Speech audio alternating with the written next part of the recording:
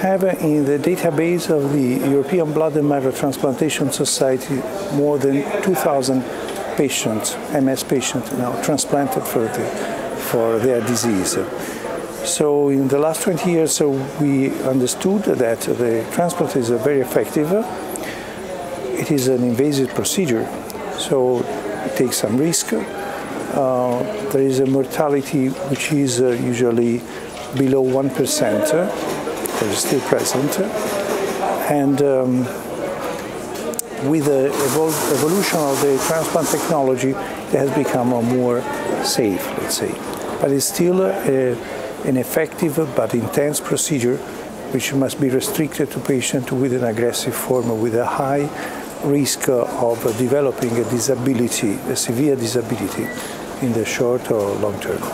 The conditioning regimen is the chemotherapy that we administer before the transplant.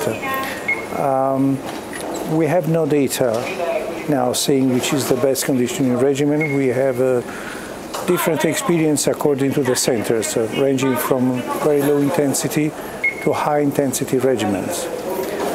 In my opinion, there is not the best regimen.